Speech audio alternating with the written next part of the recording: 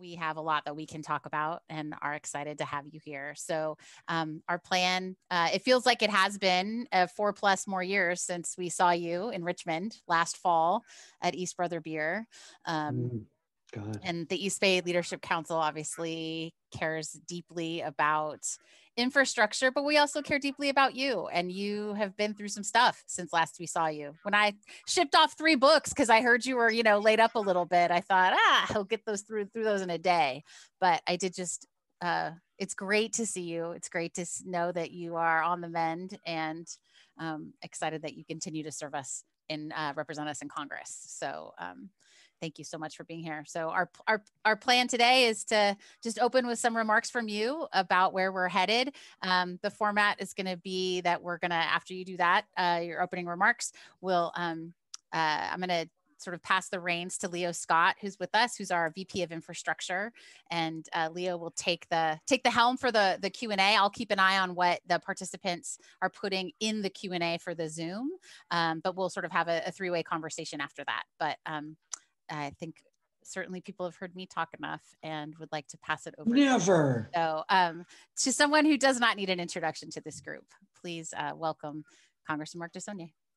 Thanks. Well, thanks for those kind words, and thanks for inviting me in these interesting times. You can tell I haven't had a haircut in a while. Good. We don't want you to go out and get a haircut, Mark. Do your thing. Yeah, that's good. Good point. I do have a haircut. I take these scissors and clip off the back. Anyways, enough about me and my hair. I just, first of all, want to thank you all again. And I know these are tough times. I frequently think of my previous career in the restaurant business and talk to colleagues in the restaurant business, or not anymore, who struggle. Actually, my partner who brought me to Contra Costa many years ago, Sam Duvall, owns Izzy's in San Francisco and on the peninsula, just passed away a week or so ago. So that brought back a flood of memories.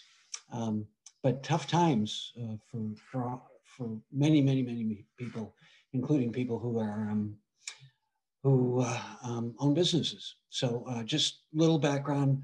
I am well. I had an unfortunate accident.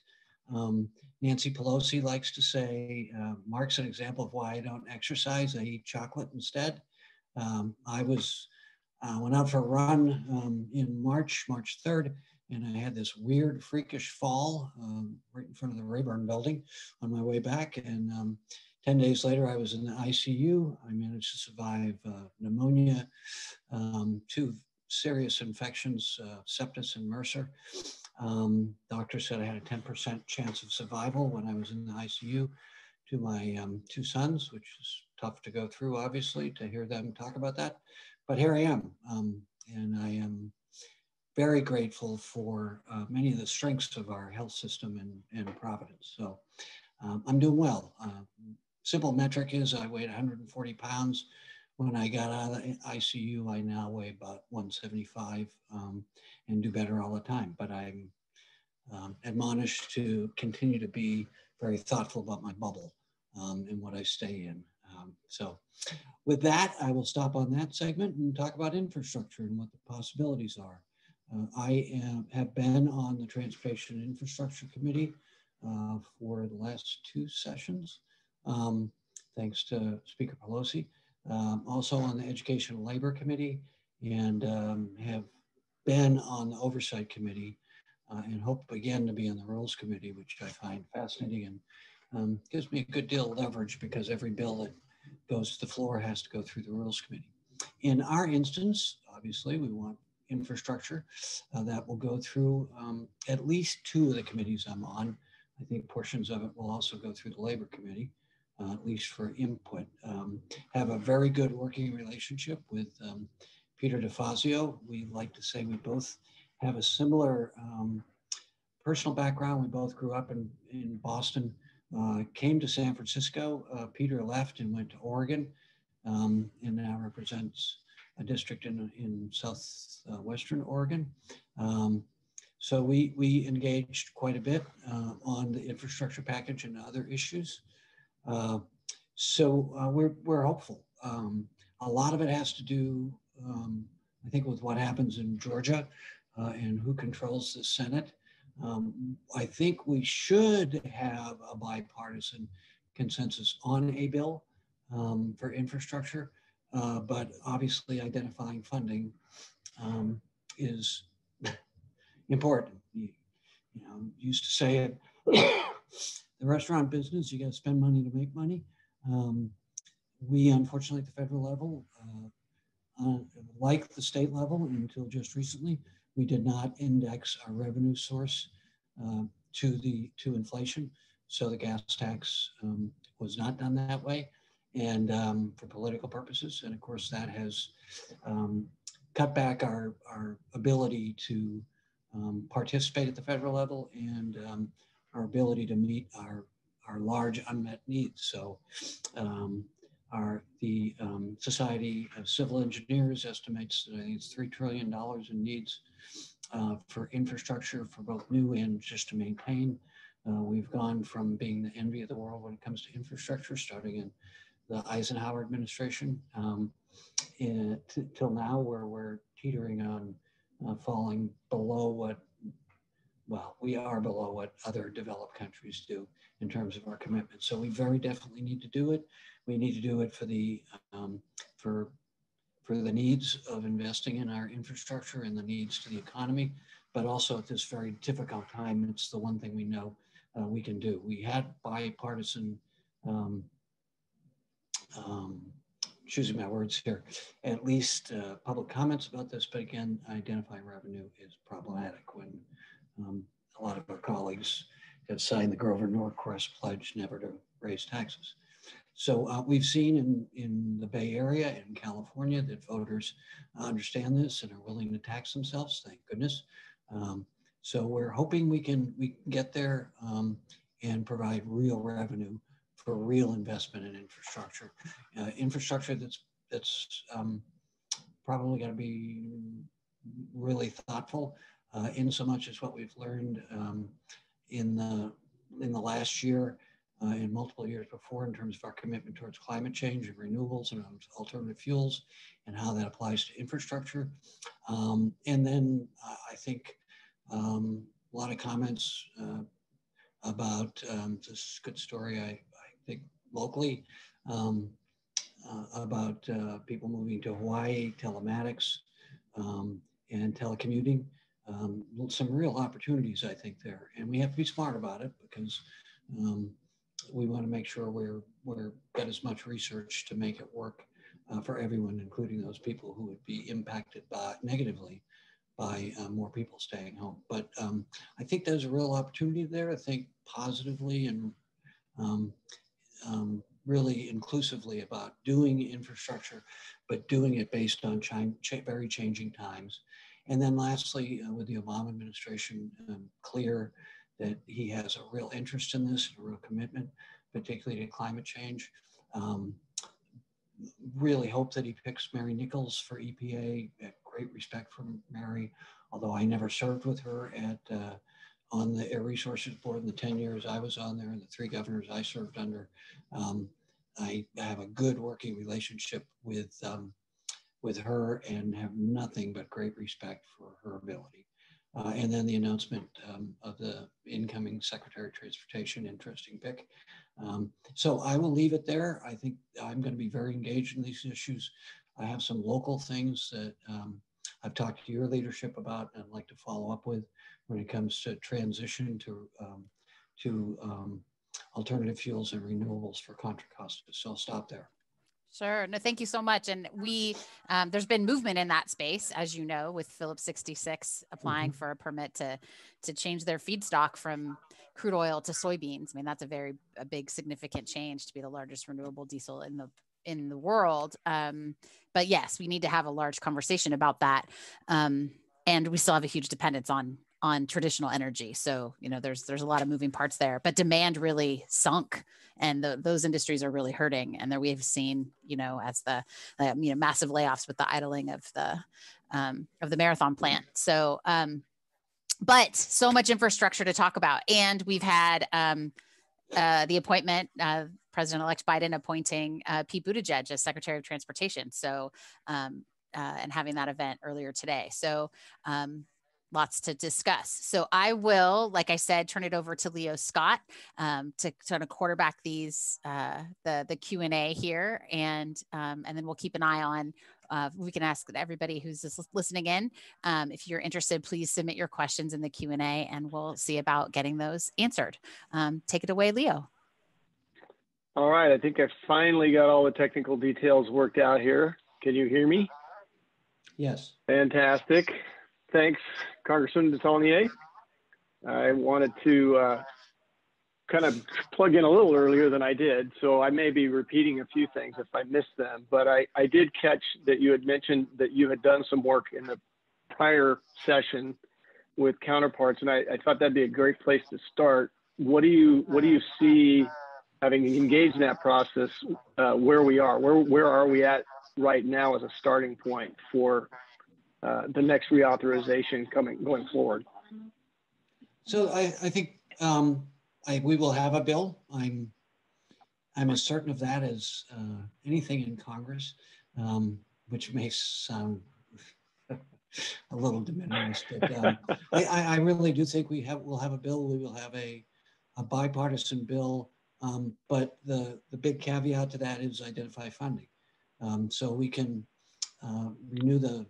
reauthorize the FAST Act as we had a bill in this session, if the Senate would take it up. But I think the biggest thing is, can we get some Republican support to identifying a sustainable funding source, as we've done, as I mentioned, here in California, which I was part of in my last two jobs as chair of the transportation committees in the legislature, getting to that point, and the voters being willing to tax themselves. And the polling around that in California, the PPIC polls in particular, very fascinating that people were willing to tax themselves. So I think there's a lot of opportunity for reform with a lot more performance standards at a national level to make sure we're moving people. And with also, and we put this in our bill for this session, a lot of connectivity to climate change standards, so renewables and alternative fuels. So I think there will be a bill, but the big unknown is whether we can get it, identify a sustainable funding source.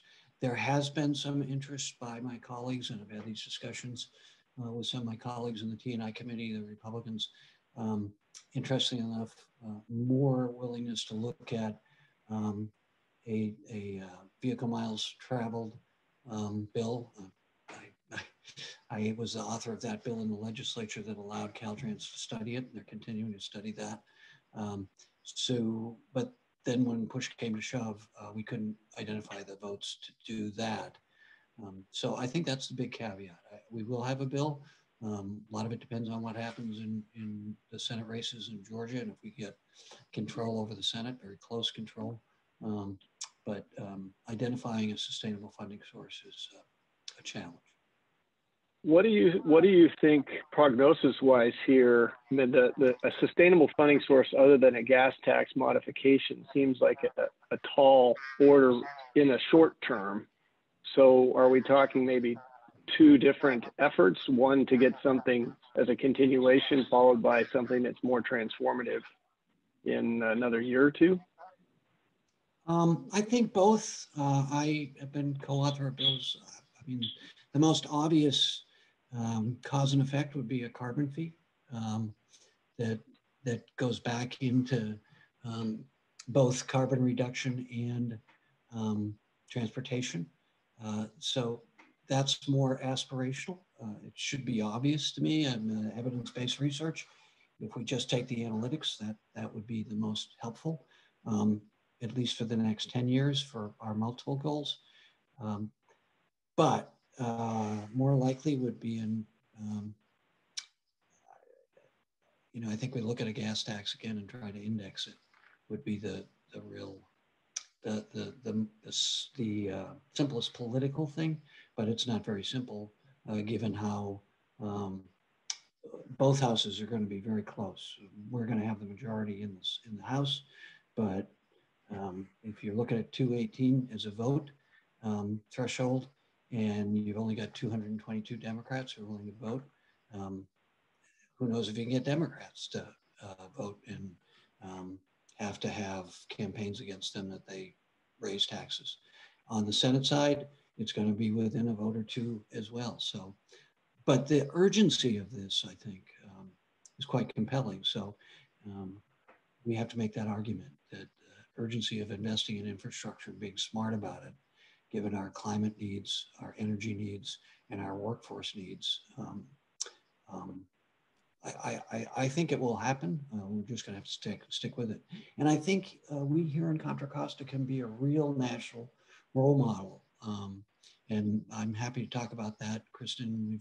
I'd rather have maybe talk about it just a little bit today, but then have another meeting where we just dedicate a discussion about our opportunities here in this county to really partner on all of these things and be an example for the rest of the country, given the importance of the refinery industry and the traditional energy providers, but also the opportunity to transition in a thoughtful way that benefits everybody. That would be a welcome thing for sure. You mentioned in your early comments, and then again, Mark, on the air quality. And obviously here in California, VMT has taken center stage in the transportation decision-making.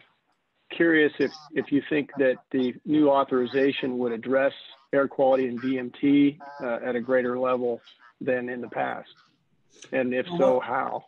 Yeah, it depends. You know, that old expression that Washington is a place where good ideas go to die. Don't mean to be cynical, but having been there now for 6 years, it's really sort of shocking how hard it is to get things done, and particularly in this environment. So I look back at my time in local government here in Contra Costa and at the state level with a good deal of, you could get a lot done. So yeah, that's the challenge, is at a federal level. We can work with, I mean, I had these discussions with the former chair, Republican Chairman Schuster, about getting more, had an interesting debate with the current Secretary of Transportation at a hearing about helping rural communities, red communities, Republican communities in this country, but also helping urban and suburban and ex-urban areas where 65% of the US economy is. So I very strongly feel we can do both, but it has challenges politically. And then one more for me for the moment. Kristen's got some questions coming in on the chat. I wanted to check in with you on autonomous vehicles and technology in the potential new bill. What do you see in that area? Well, I was the author of a bill and worked closely with the transportation schools at UC, particularly Berkeley and Davis, the two Northern California schools, but also Riverside and Irvine. Amazing resources here in California as usual.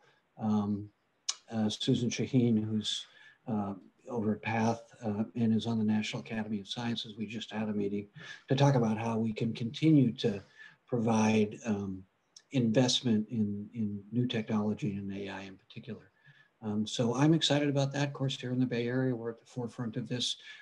I had the Chairman DeFazio, come down and in addition to taking a helicopter ride 4 years ago, and point out all the very difficult transportation issues during the peak commute on 680 and 24 and 80, completely self-serving. But we also went down to Google, went over to Uber, talked to all these folks, both in the public and the private sector, who were investing then and in many ways continue to invest in AI. So I think there's a lot of exciting possibilities. I think we also have to be realistic. So while you're aspirational and want to continue to fund these projects, we also have to understand there's a good deal of marketing around some of the investment community in this. So you have to be realistic, but you also have to be aspirational. Kristen, you want to add a couple from? Sure. Yeah, I'll do group? a couple from the Q&A and then pass it back to you, Leo. So just as follow-up, so for Alex Evans, you know, our friend who's now with HNTB, asks, does the same standard, meaning finding a secure funding source, apply to a recovery and or stimulus bill that would include infrastructure? You know, is it possible, do you see that being another path to just getting some infrastructure funding without a new funding source? Alex Evans, I vaguely remember that name. I'm trying to suppress part of the memory.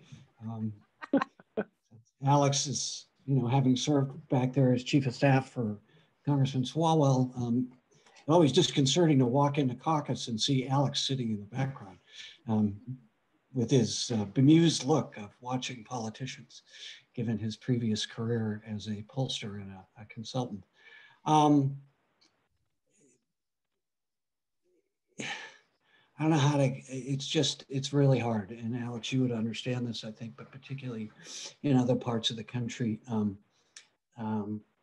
One of the things we have to deal with in this country is how the voters get information and the accuracy of that information, both social media, 24/7 news, but also in campaign cycles. So a Republican who will vote to raise the gas tax is most likely not going to get reelected wherever they are, because they're going to get pummeled in their primary, either accurately, somewhat accurately.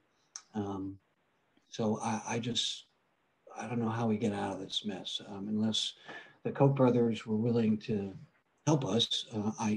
And the people who fund those independent expenditures that have gone up so much, I would argue with them and the Heritage Foundation. You know, we had success on criminal justice reform, much like what we did here in California. It took us too long to do it, but if they do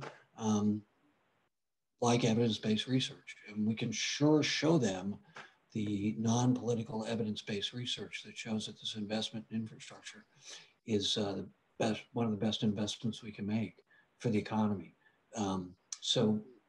But then there's a challenge around climate change and where their traditional revenue sources are. But I would like to have that discussion. I'm reaching out to them and like to have that discussion with them. Is if we can do evidence-based research, then on criminal justice reform, they moved Republicans significantly so that we could change how we invest in criminal justice reform to more evidence-based research. So if we could do that on infrastructure and convince them, that would be my belief.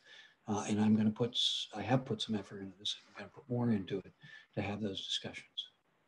And then I'll just ask one more for now, Leo, and then pass it back to you. We've gotten several questions about transit agencies. So I'll just use the words of Chris Weeks from Sunset Development.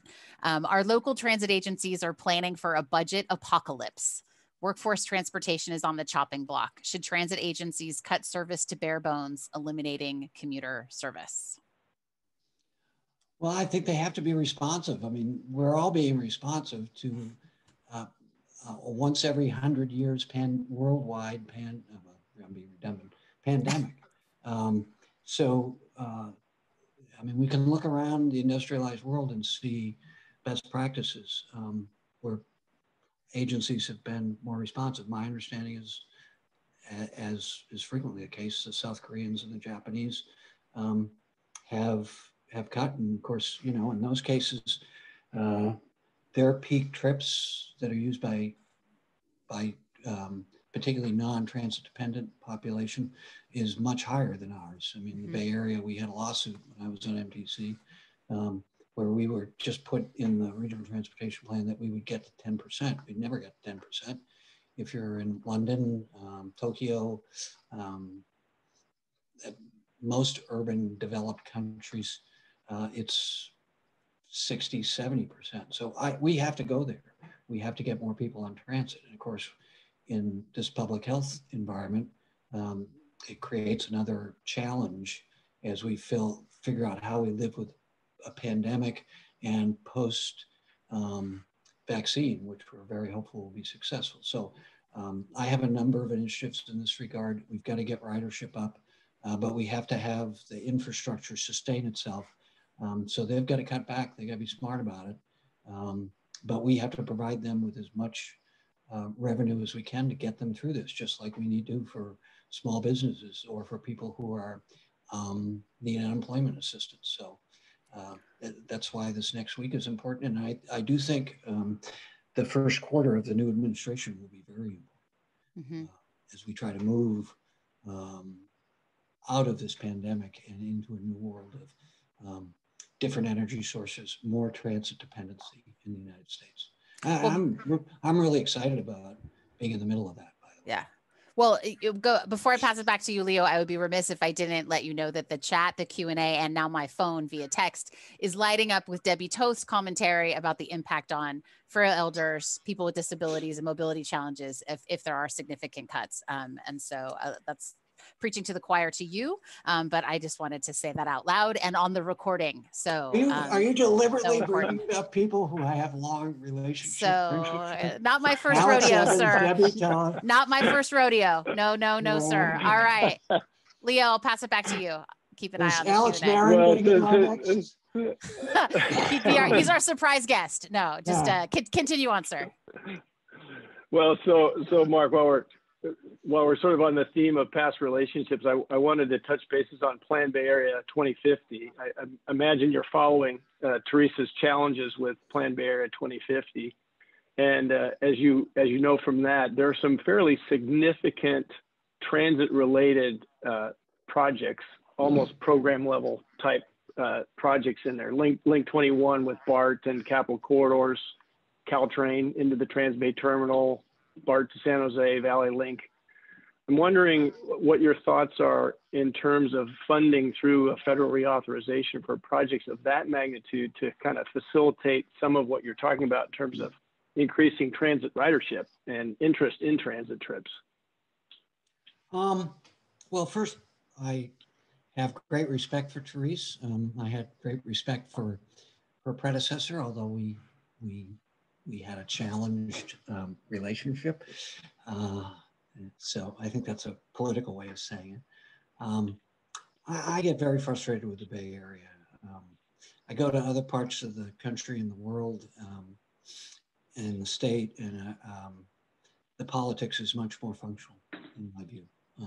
And I came from this background. And we have to compete with those folks. Many of you have heard the expression in the restaurant business that I apply to politics and the economy in the Bay Area. The restaurant business, as the expression was, volume hides all management mistakes. And I would, my caveat to that is only for a while. The Bay Area has been blessed by so many things, our research facilities, our entrepreneurial spirit. And as somebody who came here from Boston that has a similar, we compete with Boston, Washington, but has a different culture. It frustrates me. We got to be open-minded to these different ideas in the Bay Area of all places. We can't shoot them down politically. Just, the issue of telecommuting, we can't jump right out and say that the discussion at NPC about the RTP and telecommuting, we don't want. We've got to all be open-minded to it. And this is somebody who, understands the importance of having people commute into an area where if you own a restaurant, you need people coming in. Bank of America and Chevron were big customers of mine in Concord when they were there, Wells Fargo. So yes, there'll be investment in big projects. I think we will, states right, we will allow for states and MPOs to make those decisions based on, as I think we should. The challenge, of course, again, goes back to the revenue. Historically, when I started in transportation, the formula was 75% federal funding and 20-30% local and state. Now it's flipped. If we had the federal government contributing the way California does and Contra Costa does, that's the kind of investment we need. and that's going to be a challenge. But we're going to have to stick with it. I do think we'll get there, and the strategy of getting some of the key supporters of in Republican primaries to support us on that, I think would be most helpful. I think that's the best way to get it done.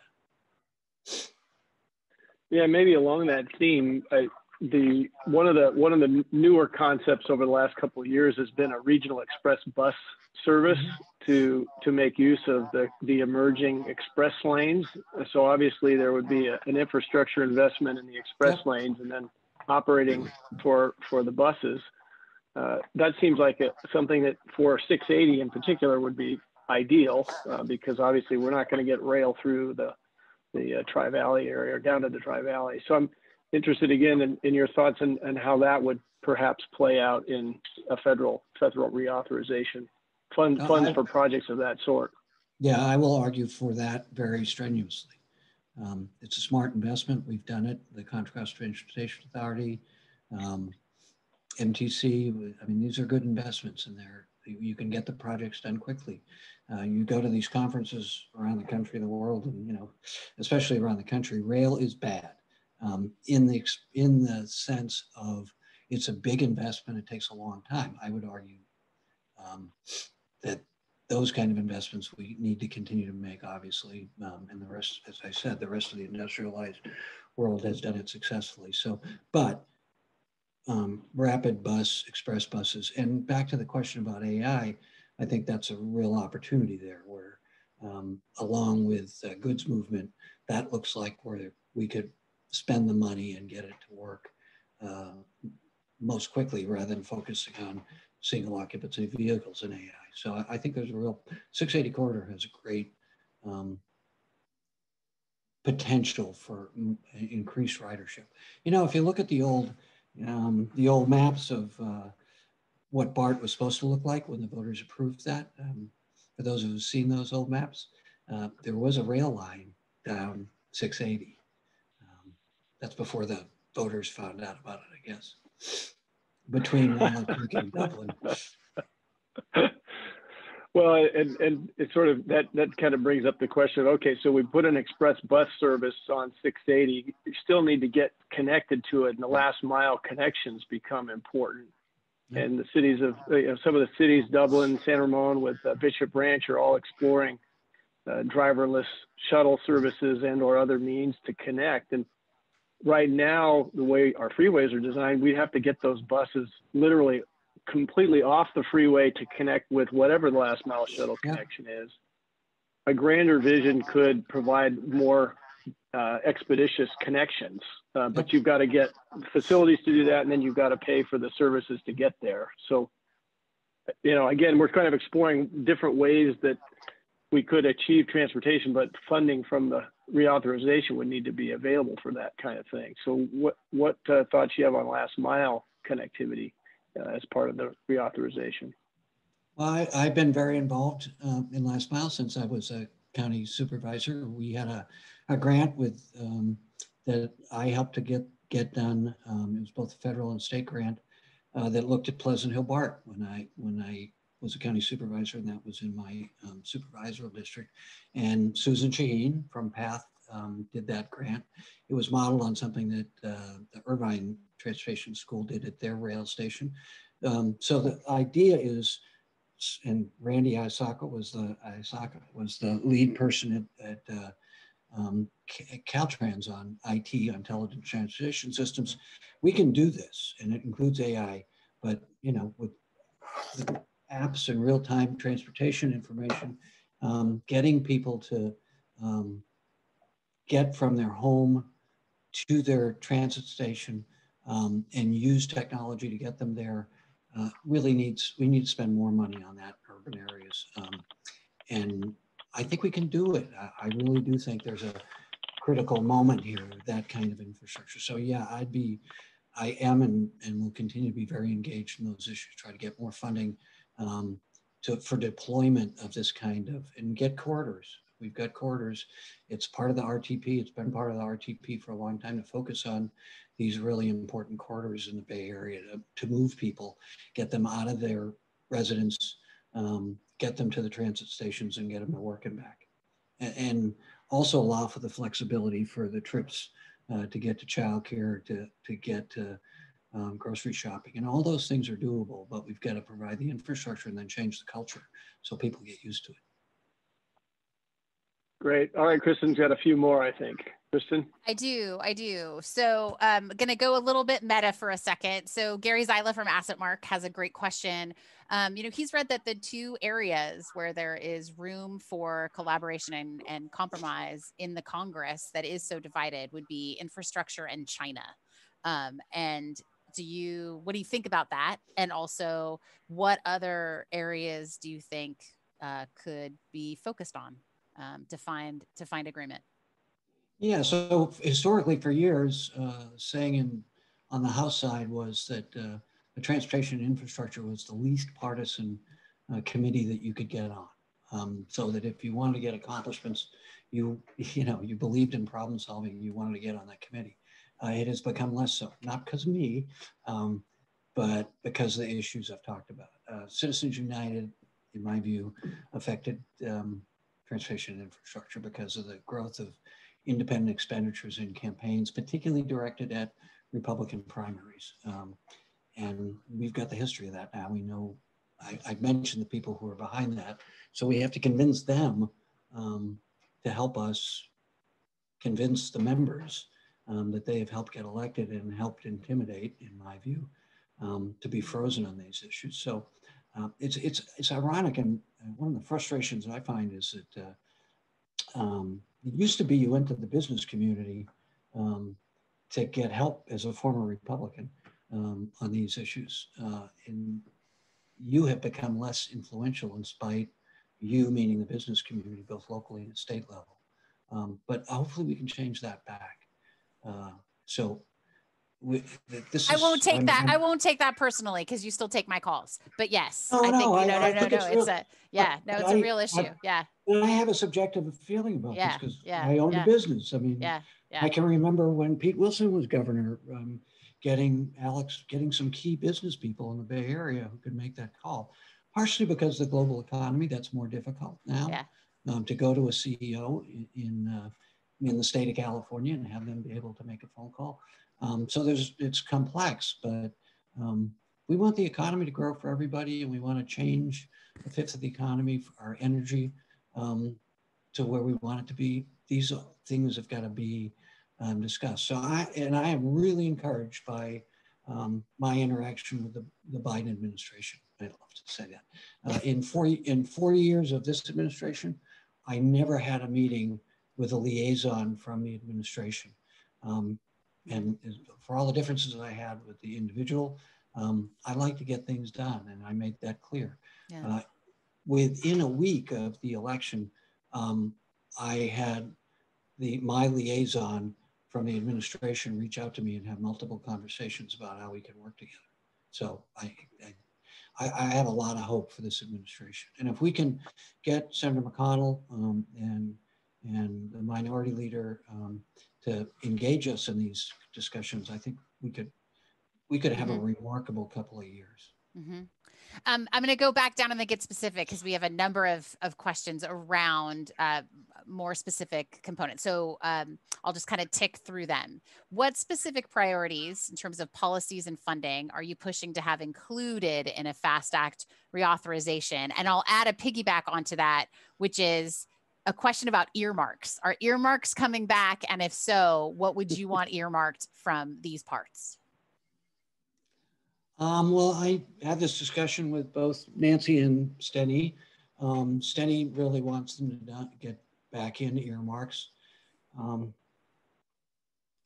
Sorry to be so negative, but until we change the other component here in terms of how people get elected, particularly on the Republican side, we're not going to be able to get it, because as long as a member knows that they're going to, I never really realized this until I went back, the effect of these independent expenditures. But for the rest of the country, if you get elected from particularly a Republican district, your family has lived in that district for multiple generations. Being a member of Congress is a big psychological thing for who you are, and where you are in the community you live in. And unfortunately, these powers in the Koch brothers targeted Republican primaries. And I can see it. Good members leave. And these are conservative people who I disagree with ideologically, but you can work with them. I mean, it's just you have part a counterpart. of Yeah. Yeah, it's the part of the American heritage. It's Hamilton and Jefferson, individual and social contract. So that part, I think, is a healthy conversation, but they have been inhibited by this use of independent expenditures that they're psychologically are going to be, they're not just, they're going to lose the election, but they are going to be destroyed in a community where they have multiple generations of identity. Mm-hmm. And they're not real interested in moving. Right. So it's really, dark money is and everything that Jane Mayer has written about this is illustrative. And it's just, common sense would indicate, why can't we just get this done? Mm-hmm. But that inhibits our ability to get it done. Well, so, and you might have already just answered this question, because there's a number of questions in our Q&A around different funding streams, right? And you've covered this a bit already about the peril of voting for a gas tax, but there is some interest in what about user fees and toll roads and what can be done around that? Do you have any hopes around that, or what can be done to make that a possible, or is that still not okay in the multi-generational Republican world? I think we have to change all of that. And I would remind people, when I was in the legislature, when we were in a recession bordering on a depression, and I was up there, we got 5 Republicans to vote with us. Two in the Assembly, Roger Nilo, who is a great member, very conservative, but a great member to work with, a prominent business owner, including his family owning a business in Contra Costa. And then 3 in the Senate. None of them ever got elected to office again. They didn't win a primary. So just that as illustrative here in California, the challenges. So we just have to change this. We have to stick with it. We have to make a really evidence-based but passionate. We've got to invest in infrastructure. That's what made this country great. Mm-hmm. Our educational system, I mean, these are cliches, but it's the truth. And evidence-based research shows us that. If we invest in education, if we keep what we've got now, these amazing colleges, I mean, 7 of the 10 best public universities in the world are UCs. We have to keep and we have to re-engage in these investments and in infrastructure. And if we do, we'll do well. So, but we have to convince our colleagues that we need to do that. And not stupidly. I think there's a lot of reform we can do to improve our investments in that regard. Mm-hmm. China, I think there's potential there, but I'm not sure. And the Pacific Rim is a big part of all of this, by the way. One of the things you all are aware of, but a lot of my colleagues in the rest of the country aren't, and if they are aware, they resent it.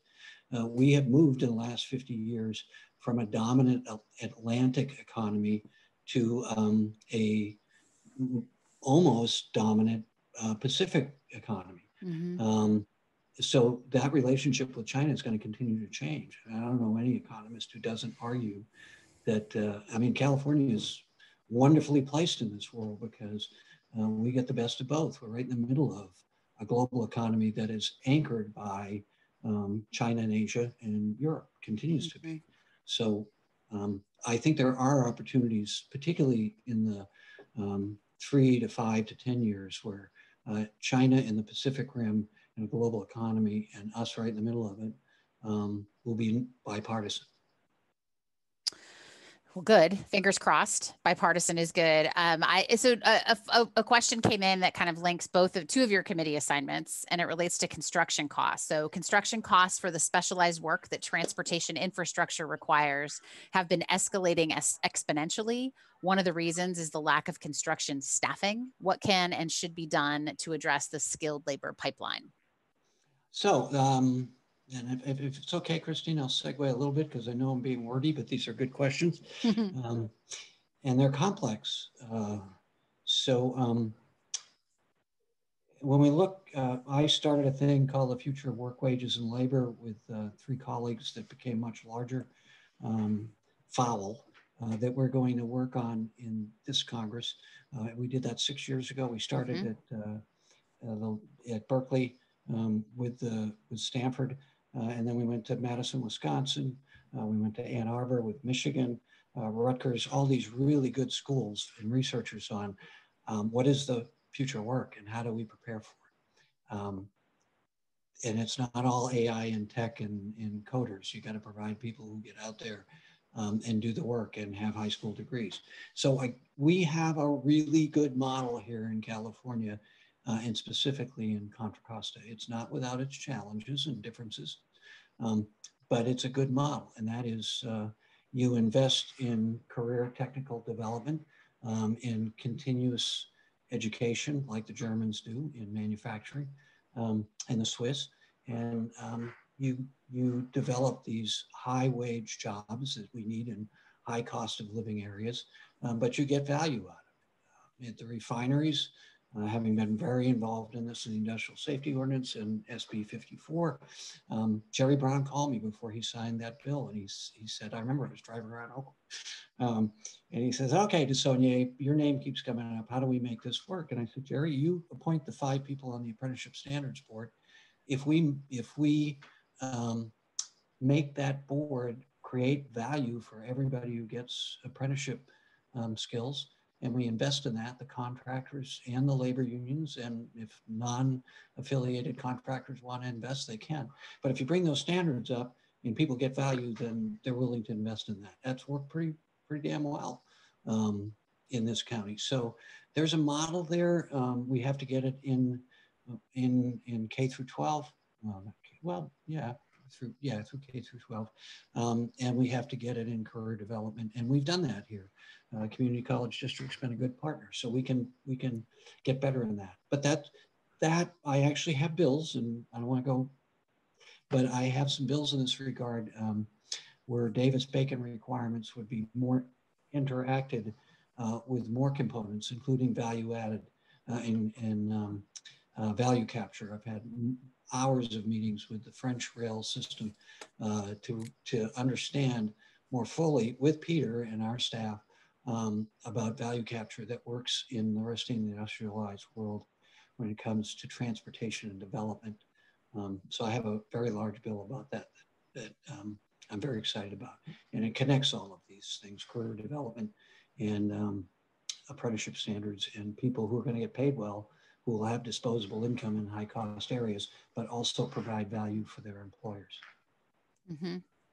I have like 100 questions to follow up on that, but I want to be respectful that Leo is our VP of infrastructure and not suck up all of our time there, because I am mindful that we're in the last 10 minutes. So well, Kristen, let's talk about follow-up, how we get the communication, because sure. This is timely around the just transition subject that I'd like to spend.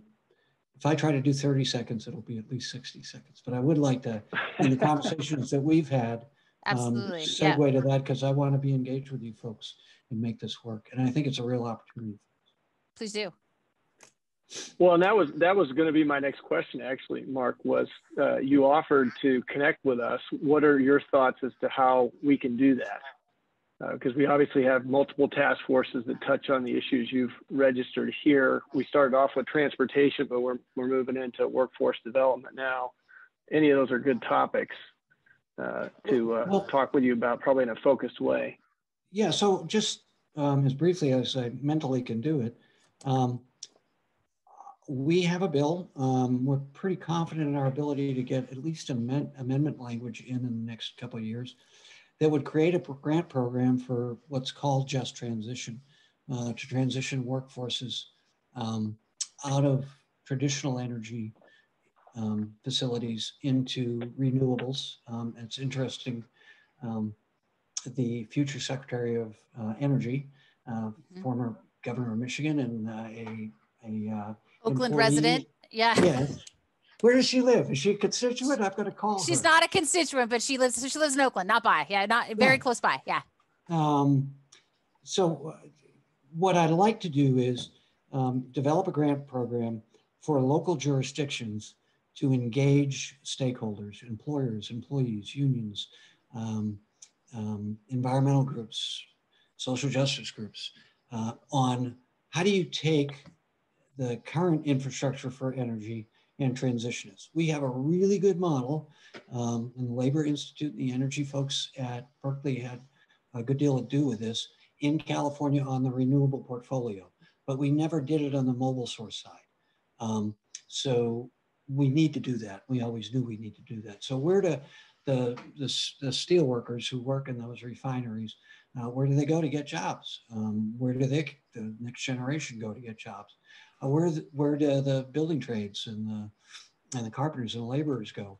So I've been convening people both at the state, local, and the federal level to develop a grant program. And what I have in mind is specifically for us, and we have to be competitive with other jurisdictions around the country, but I think we're uniquely set to get federal grant money to convene these groups and figure out how we move people from our refineries into other jobs and multi-generationally, but also right now, the urgency of now.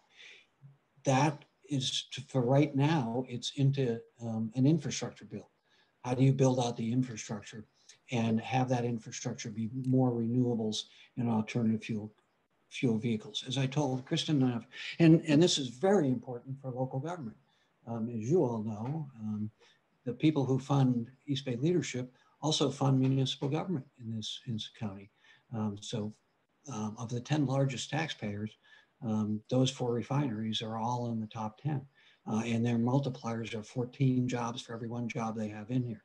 So I'd like to have this discussion in multiple ways so that you folks can have your staff and interested people intersect with my folks, and then they will intersect with the Committee of Jurisdictions and colleagues folks. And I would like to have convene a working group this year to start on this. And then we become a national model on how to transition, but not just for the workforce, for municipal government, how they get funded, for the climate and for energy. And I'm really excited about and then the last component about this that we are uniquely, we have a unique opportunity for. We have 2 DOE facilities on both sides of my district in this county that have amongst the best and the brightest energy folks. And then we have researchers at the University of California. So you can tell I'm very excited about the opportunity around this. So Kristen, how we should strategize at the staff level and above on how we have a larger discussion and then build the infrastructure. So as I've explained to other people, the gestalt of this is bringing the stakeholders in and having meaningful input, but still having it be the harmony of having us all on the same page in a work product that doesn't go sideways, including with political leadership. Well, and I appreciate your sensitivity there, Mark, because some of there's a number of things, whether it's how Contra Costa is redoing its general plan. There can be language out there where people forget these are privately held assets that have a right to operate. And so it's important to make sure that the industry itself, those private sector leaders, those really, really smart environmentalists, because some of the people that are the strongest environmentalists I know are the leaders in those agencies. So if I can help because I work so closely with them and be involved in that, I want to definitely take a deep dive. So I appreciate that that's on your radar to get ahead.